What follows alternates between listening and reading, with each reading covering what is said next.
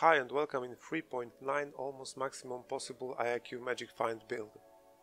This build for now is intended to farm low tier maps with Valwyn's Prophecy Corrupting Tempest for 6 link drops, so we can call it Tempest Hunter.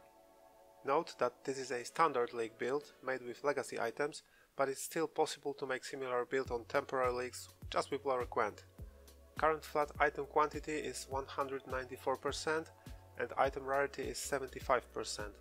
It can be temporarily increased with Windripper bonus by additional 25 item quant and 50 rarity, and with Divination Distillate Flask effect by another 26 quant and 56 rarity, which gives total numbers of 245 quant and 181 rarity. Normally my Divination Distillate gives 25 quant, 54 rarity, but I have mana and flask effect point on 3, which makes it 2656.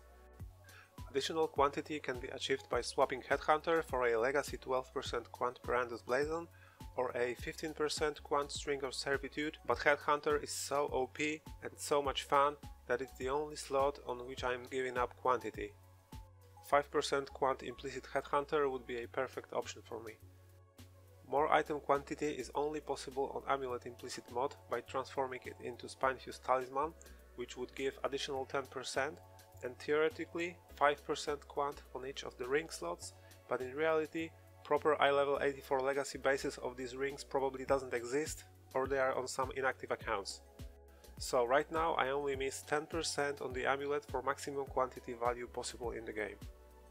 Items are just legacy uniques or rares with max possible quant for each slot.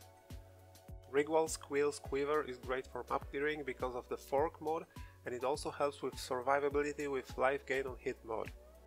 Since I'm using Greed's Embrace chest, which slows me down by 20%, I'm trying to get movement speed wherever I can, so my boots have a movement speed enchant, as well as my Cinder Swallow Urn Flask have a movement speed veiled mode. The amulet currently have aspect of the Link's Anoint, which gives 4% movement speed and also some critical strike chains to freeze more monsters. For higher maps, I'm swapping for this amulet with Constitution Anoint, which gives HP and has cold damage mode instead of item rarity.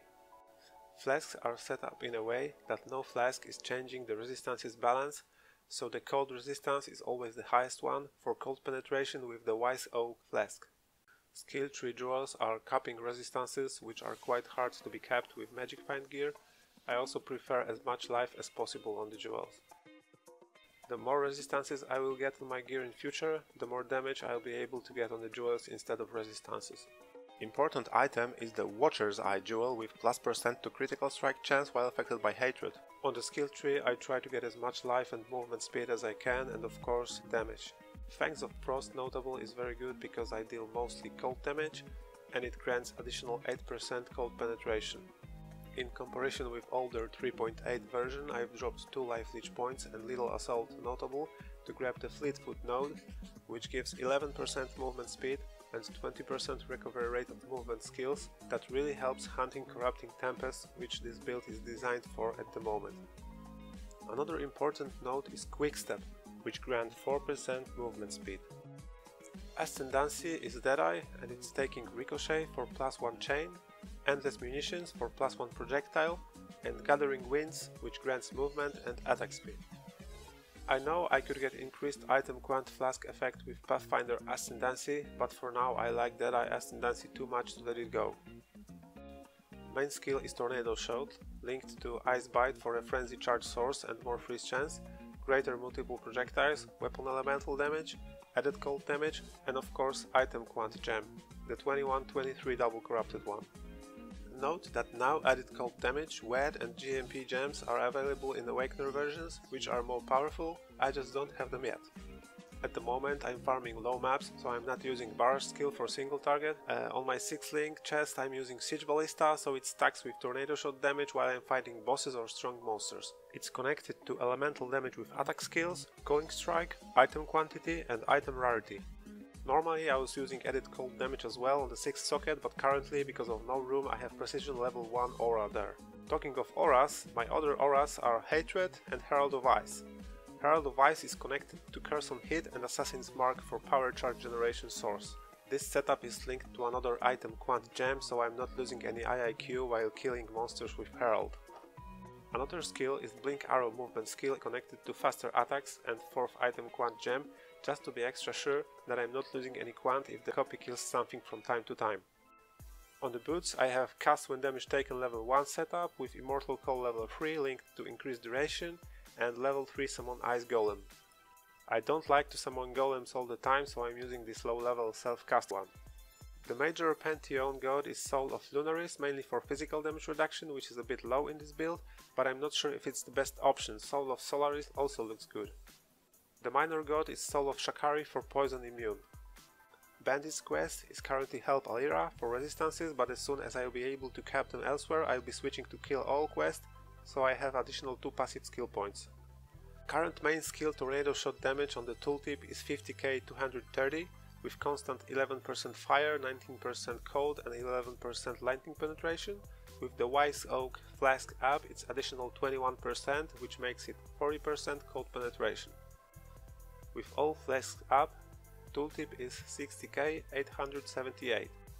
Secondary skill Siege Ballista is 21k 140 damage, and with flasks up it's 25k 507. Resistances are 75, 76, 75, and with Divination Distillate and the Wise Oak flasks up they are 81, 82, 81. So this Divination Distillate flask is not only for magic find, but it's also a lifesaver in some situations. Evasion rating is 5k 180 with 30% chance to evade attacks and 30% chance to dodge attacks from acrobatics passive notable. Physical damage reduction is only 3%, which is for sure a downside of this build, but I don't have any idea how to fix it. Life pool is 5k 621, and with Constitution Anoint it would be 5k 951, but I don't need that much life on the low maps that I'm currently farming. So this is it. Here is a gameplay of a fully sextanted mediocre map with Corrupting Tempest. It dropped 3 6-links, which is not too much, usually it's about 5 on this type of maps. As you will see, hunting Tempest is a bit time consuming, so it's not speed farming, but I think 6-link drops are worth it. I've picked the loot afterwards to save your time. Thanks for watching and see you in the next video.